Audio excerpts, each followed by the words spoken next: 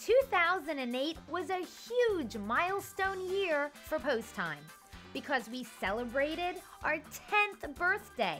Can you believe it? We've been on the air since 1998, and we had a special show to honor the accomplishment. Do you have a prop, or do you know really, what I can do? Well, maybe this would work. I don't know. You tell me. Ah, perfect. The show just keeps getting better, and we just keep having more fun with each year, and this past season proved that. Where do we start? Well, we did go to a big party in the very beginning of the year where we saw 2 Delmarva horses honored as the best in all of North America for 2007.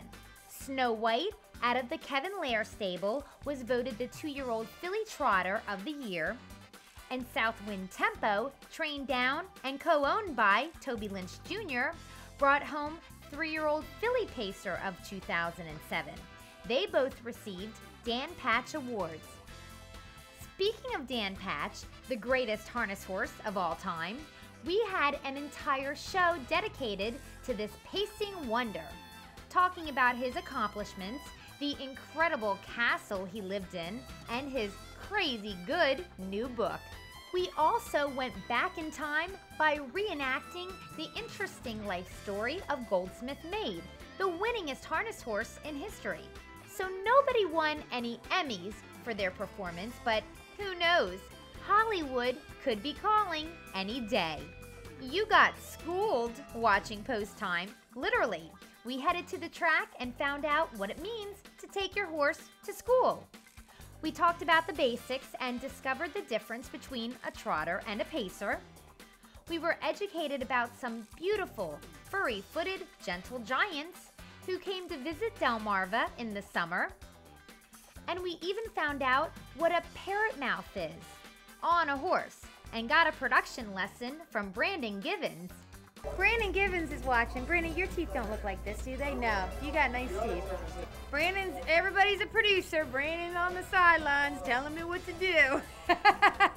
My favorite education feature was when I learned how to pick out the next Delaware champion at a yearling sale. Isn't she beautiful? Each year we seem to do a little traveling. One interesting place we went this year was into my horse's Just Trouble's stomach when we took a trip to see Dr. Hazard. We made a journey with our standardbreds from Down Under to the United States, and we didn't even need a passport. We also visited the Kentucky Horse Park and saw one of my all-time favorite horses staying together. And we took in some world-class racing at the Red Mile, with the champion Dewey Cheatham and Howe winning the Kentucky Futurity in a 3-heat race-off. Big nights of racing in 2008 included the final for the all-lady Mildred Williams International Driving Series. The Delaware Breast Cancer Coalition was on hand to educate fans. We highlighted the Progress Pace, Dover Downs' signature race that attracts the top 3-year-old pacing colts in the country. We had a great time at the Delaware State Fair, but I wasn't the only one having fun. The Governor's Day card was packed with talented First State owned and bred horses. And Harrington Raceway brought in an amazing group of older pacers for the Quillen Memorial, which was won by Mr. Big, who raced huge. Of course, we put aside a special show for everybody's favorite charity race, the Horse Lovers United Rickshaw Rumble. Yeah, so this is really messed up. Here I am, an old brood mare, and they gotta pull me out of the field and race me just to fill a race. You know, I ought to be retired by now, but I just keep on chugging along. It was a shocker when Tyler Davis beat 4-time champion Mike Cole.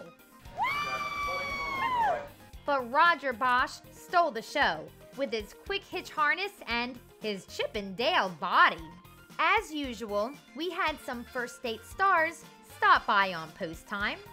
And thank goodness, the people I interview are pretty patient with me. Allen Iverson, nickname 76ers, anybody know? Does anybody have a cell phone I can borrow? Although our horsemen and women may have changed a little over the past 10 years, one thing stayed the same. My guests have been great sports and have been willing to share their lives and have some fun for the fans and disclose lots of intimate details about themselves. Calvin Klein. Calvin Klein. Is that just on your undies or shirts and pants too? I think Fruit of the Loom's undies. Do you remember what you had for lunch yesterday? I bet you did know that we have tax-free shopping. Yes. All That right. and a lot of police officers. Is Elvis Cole related to Mike Cole? I don't think so. Elvis is much bigger and much better looking. $5 in your pocket. What's your wife only let you go out of the house with $5? Yeah, if I'm lucky sometimes. Very smart. Who's hotter, Tom Brady or Eddie Davis Jr.? Oh my gosh, I don't think we've ever had Mike on the show before, have we? Woo! Post-time debut. Or at least he thought it was his debut on Post Time. Actually, earlier in the year, we did a reenactment of the racing legend's visit to Lucy J's restaurant in Harrington. I'd like a cheeseburger and french fries, pretty lady. We also had fun with Tim Tetrick, who proved to be a real bobblehead. But I totally mean that in a good way. Our most talked about feature of the year took us on the track and in the sulky with Vic Kirby. I'm looking pretty. Leave me alone. Try to take the short route. Hey! Act like he wants to kick. I don't like that a whole lot. All right, we got 2 minutes to post. I'm 21-1. That's not a good sign. It means the bettors either don't like me, they don't like the horse, or they don't like either. I'm gonna get a good check anyway. Get up here! Wagner out here in the way. Did I keep you informed the whole way? As a matter of fact, you did, Vic. Thanks to all the Post Time fans and supporters who keep the show going year after year and have made 2008 so memorable. You guys rock, and I am psyched for another spectacular season.